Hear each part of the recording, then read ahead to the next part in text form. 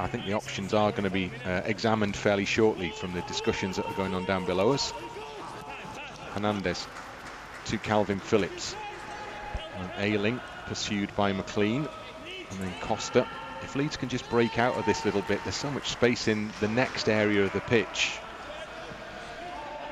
I think you're right, but that's probably why in the first half they played that formation, really denying us space, because as soon as they do try and be positive, they push men forward, they allow in those gaps to open up, and we really have utilised them very well.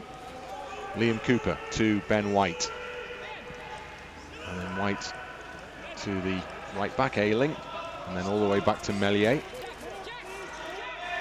So Meslier with a short ball back to Liam Cooper. And now Cooper tries to open things up with Calvin Phillips from Pablo Hernandez. Calvin Phillips, slightly loose ball, but Cooper had anticipated it maybe and got there and did all he needed to do to give it back to the goalkeeper.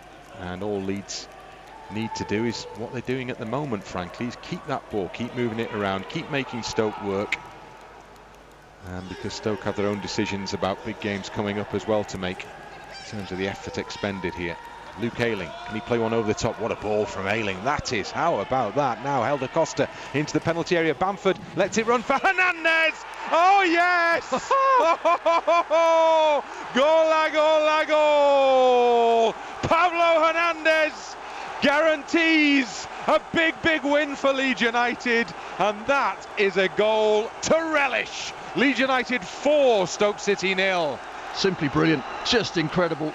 Pablo's come on, he's made such a difference. This all starts from our last third. Excellent ball from Luke Ayling to Costa, and after that we've already got 3 men up.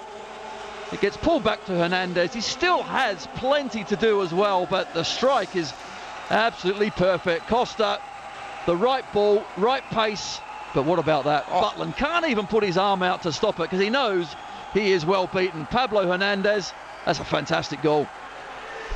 Wow. That is football to savour, and we've seen so much of it this season involving Leeds United.